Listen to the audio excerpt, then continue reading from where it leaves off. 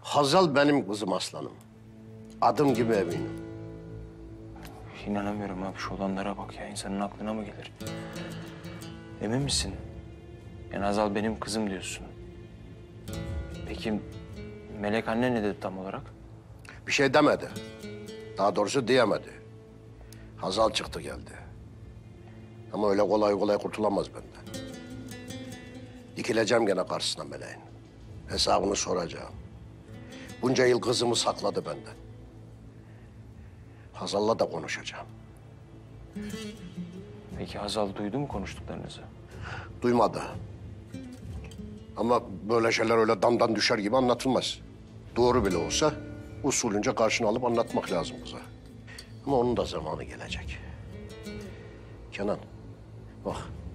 Hazal öğrenene kadar bu mesele aramızda gizli kalacak, tamam mı? Bir sen, bir ben, bir de Melek. Eyvallah abi, sen merak etme. Sen ne durumdasın? Ne oldu ırmak meselesi? Nikah tarihini aldım. Irmak'la evleniyorum. Kenan, aslanım bak.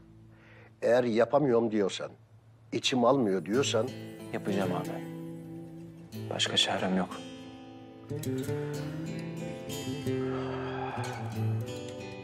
Bak, sevda eğer gönlündeyse çaresi de elindedir. Ben sevdayı da, sevdiğine kavuşamamayı da iyi bilirim aslan. İntikam öyle bir duygudur ki insanın her zerresini esir alır. Bir tek gönlüne kelepçe vuramaz. Gönlünü gönlündekiyle söküp atmazsan hiçbir işe yaramaz. Kendine de yazık edersin, o masum kızcağıza da. Yani zaten aklımda, yüreğimde ters yüz oldu. Bir de sen böyle konuşursan benim hiç dermanım kalmaz. Seni dermansız bırakan benim sözlerim değil. Hazal'ın gözleri.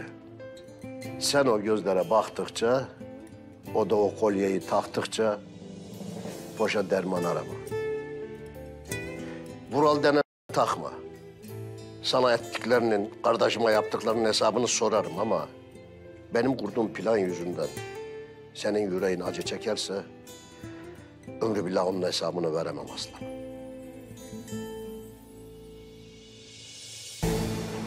Abi tanıyorsun beni. Benim amacım hasta bir kızı üzmek değil ki. Ben sadece mutlu olmak istiyorum artık. Yani ne bileyim. Irmak'la evlenirsem belki zamanla severim. Yani Irmak öyle sevilmeyecek bir kız değil. Kenan, evlilik öyle deneyip sonunu görebileceğin bir oyun değil aslanım. Ya düşündüğün gibi olmazsa? O kız da, sen de. Bu sefer daha çok üzüleceksiniz koçum. Başka çarem yok abi. Hazal'ın canını yakmaya çalıştıkça benim canım daha çok yanıyor. Onun umurunda bile değil. Yani böyle ışığa kapılmış kelebekler gibi etrafında dönüp dolanıyorum. Beni umursayan, gerçekten seven birine ihtiyacım var. Bunun nesi yanlış? Kalp dediğinde, aşk dediğinde tek hecedir kaptan. Bir tek sevda sığar işlerime. Yok yere fazlasını yükleme. Bu sefer canın daha çok yanar, emin ol.